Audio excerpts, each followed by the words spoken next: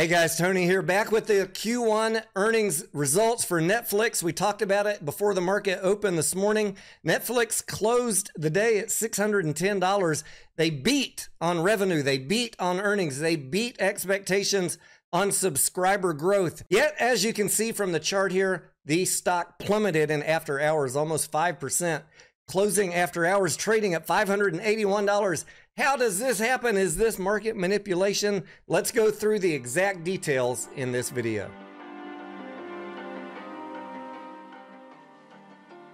This morning, there were three numbers I told you guys I was going to be watching from Netflix: their top line revenue, their earnings, and their subscriber growth. 3 months ago, when they gave us the guidance of what to expect today, when earnings came out, they said expect revenues to come in around $9.2 billion, expect earnings per share to come in around $4.50 a share. And that is pretty much what Wall Street went with for their own expectations of what we were going to hear today. Netflix beat all of those numbers, $9.37 billion on top line revenue versus expectations of $9.2 billion.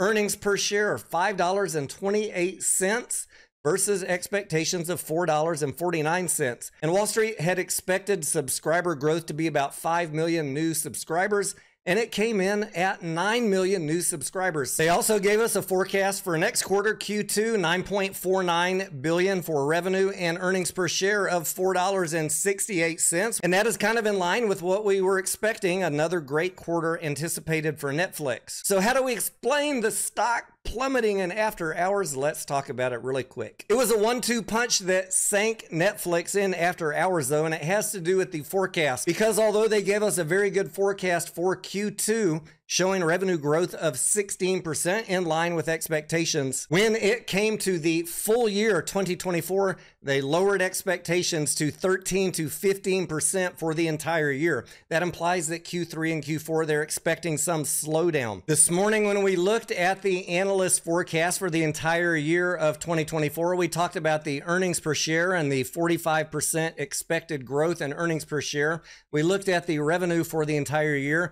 We didn't talk about the expectations for revenue growth over the entire year. Analysts had it at 16.79% revenue growth anticipated for 2024. What Netflix did was revise down that guidance to the 13 to 15% range, and that is what started the stock falling in after hours. Even though Q1, they beat every metric we were expecting, and even Q2 looks really good, the guidance from management that the rest of the year was going to only grow 13 to 15% was enough to send the stock down. And then we had punch number two. That second blow came from management reporting that starting in Q1 2025, they were no longer going to report subscriber numbers, and investors are not happy with this news. Here is how management pitched this news. They said, look, we are focused on revenue, we're focused on operating margin, and we're also developing new revenue streams like advertising and our extra member feature where you can share your membership with someone else.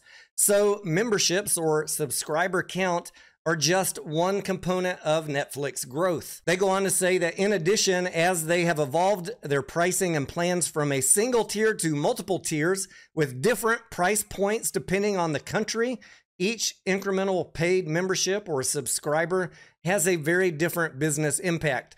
So they want to wean investors off of focusing on that number and have them focus just on the financials. In positive news for investors, Netflix reported that they paid down $400 million of senior notes with cash on hand, and they repurchased 3.6 million shares for $2 billion. Gross debt is sitting at $14 billion, cash and cash equivalents at $7 billion. And they're forecasting for 2024 free cash flow of approximately $6 billion. While investors are expressing some dismay that management at Netflix has said that in 1 year they're going to stop reporting subscriber numbers, I think that the after hours price action today mostly had to do with that downward forecast in the revenue growth. Analysts had been thinking that that top line revenue growth was going to be 16.79%, bringing in $39 billion for the year, and they have a earnings per share of $17.52 to go along with that top line revenue growth.